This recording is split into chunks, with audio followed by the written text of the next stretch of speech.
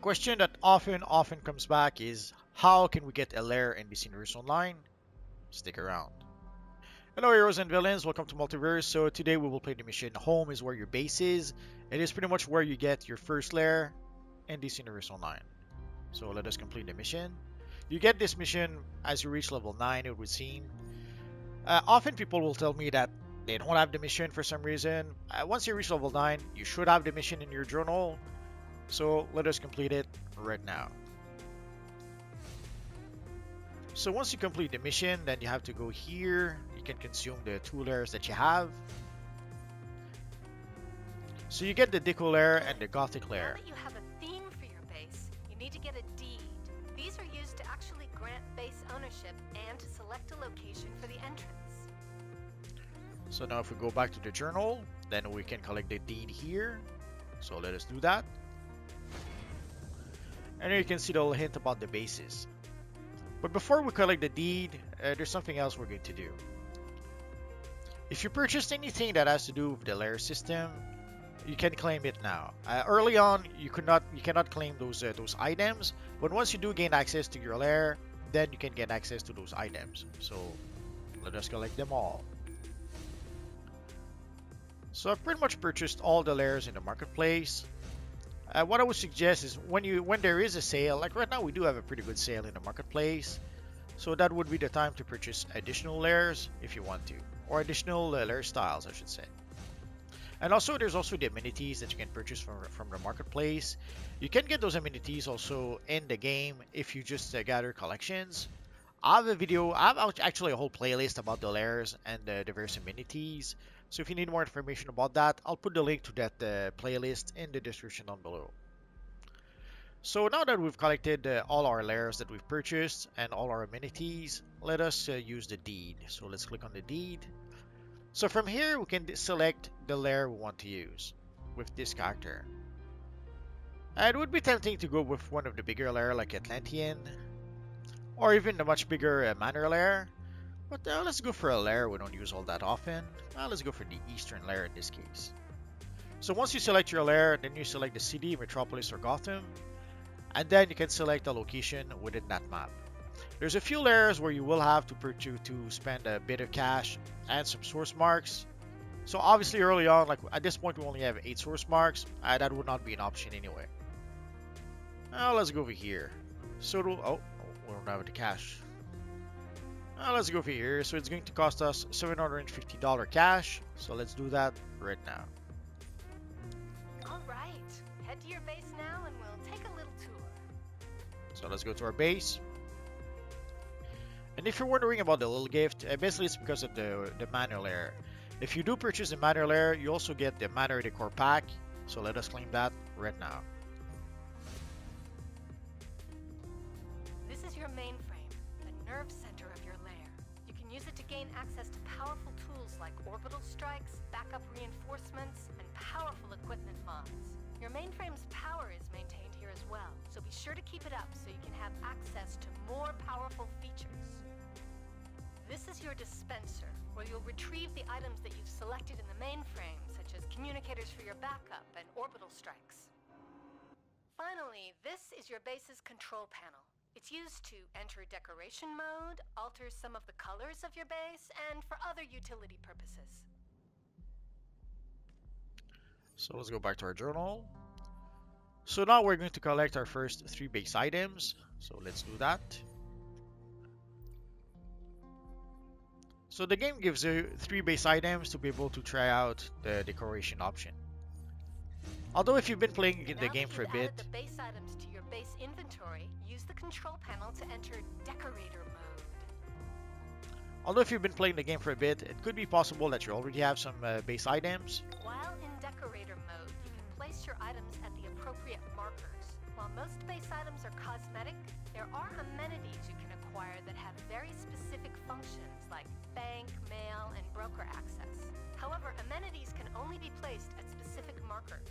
Once you've filled up enough markers, you will unlock free placement mode and be able to place base items almost anywhere. So, that about wraps it up. I'm sure you'll uncover even more interesting things about your base. Good luck. And don't forget to try placing those items. Oracle out. So if you take a look at the bottom of the screen, you'll see markers to unlock free placement mode, 0 out of 20. Basically, once you place 20 base items, you will unlock free placement mode. Until you do unlock free placement mode, you have to put items within those circles. If you try to put it outside of the circle at this point, it's not going to work. But if you go within the circles, then here we can place the classic dinner clock. There's also a lamp that you get.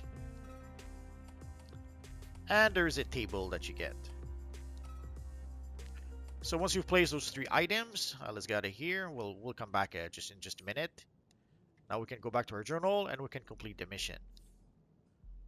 So we've put all our amenities. Normally this is where we would be able to place our first armory. Apparently it's been changed, so we don't get the armory just yet. This is pretty much a standard lair. Most lair are pretty much like this one. But there's some smaller lair like the dive. So if you go to the marketplace, there's a base item tab. So you can see the lairs that you can purchase. Oh, you can purchase even your friend the crypto. You can purchase additional deeds. Here again, all the lairs you can purchase. You can purchase some armories. And here you can purchase the various amenities. And there's various packs also where you get a whole bunch of base items. There's this little dispenser over here. At this point, there's nothing we can really do about it except get the dive hideout. So let's consume the hideout.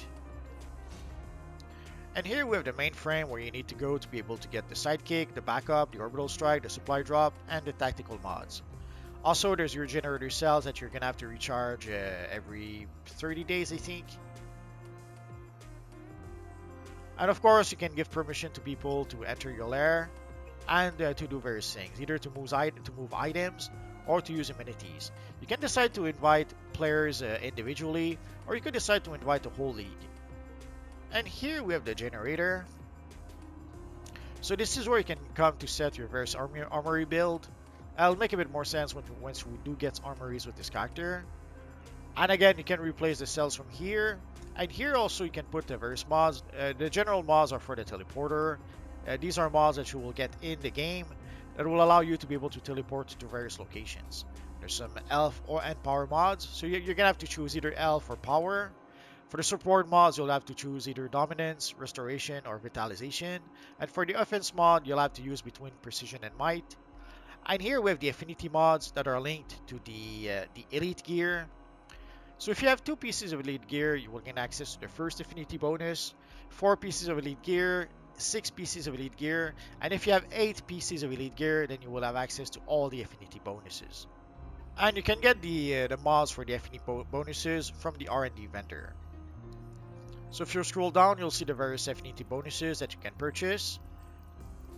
And here you can purchase them from 10 source marks all the way to 25 source marks. So the mods for the first affinity bonus are 10 source marks, then 15, 20, and 25. So the mailbox obviously is where you get your mail. So here we have the spark target that you can use to test out your powers. And here you have the respec station that allows you to respec your skill points and reassign them. The bank is a personal stash where you can put a whole bunch of your items. Also, the bank is there's the bank and there's the shared bank. If you want to be able to trade items between your characters, you are going to use the shared bank to do so. Not every item can be put into the shared bank. There are some items that you just simply cannot share. But if there's items that you can share, you can put them in your shared bank and then pick them up with another one of your character.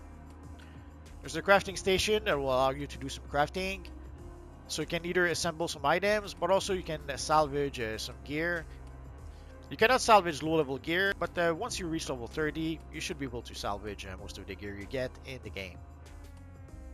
Here we have the sorter vendor, where we can purchase some colas, we can repair, and we can sell some items. And here we have the broker. I'll probably make a video specifically about the broker soon.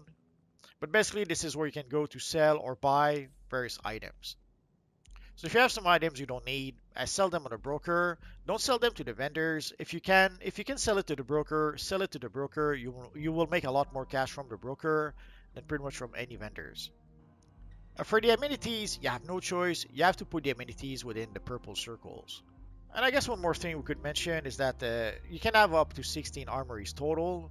You could decide to put all your 16 armories in one lair, or you could decide to spread your 16 armories within all your lairs, but you have a maximum of 16 armories that you can get.